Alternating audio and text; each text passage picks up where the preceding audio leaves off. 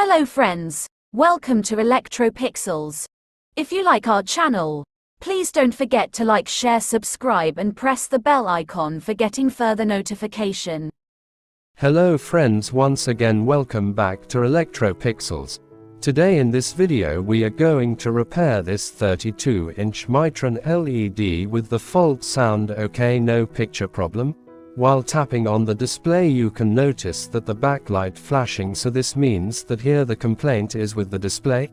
As we discussed earlier, these types of display complaints are mainly due to internal shorting in Gatesignals inside the glass panel. However, if the shorting is in any one side of the glass panel, then we can repair it by using a temporary fixing method. If both sides Gatesignals are short, then it's difficult to repair. See friends, this TV comes with a single COF Samsung panel with SM4186 DC IC. Here, due to internal shorting in Gatesignals, the panel DC IC goes to protection mode. See, these are the Gatesignal track either from right and left side respectively. So friends, here first we are going to cut down the right side Gatesignals and check the picture is okay or not. If picture is not okay, then rejoin the cutted tracks and cut down the left side Gatesignals.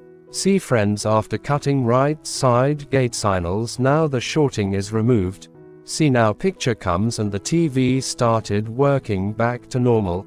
But always remember that this is just only a temporary solution. Permanent solution is always panel replacement, and we can't predict how long the display will work using this method. It completely depends on user luck basis. So that's it. Hope you like this video. If you like our channel, please don't forget to like, share, subscribe and press the bell icon for getting further notification. Thank you for watching.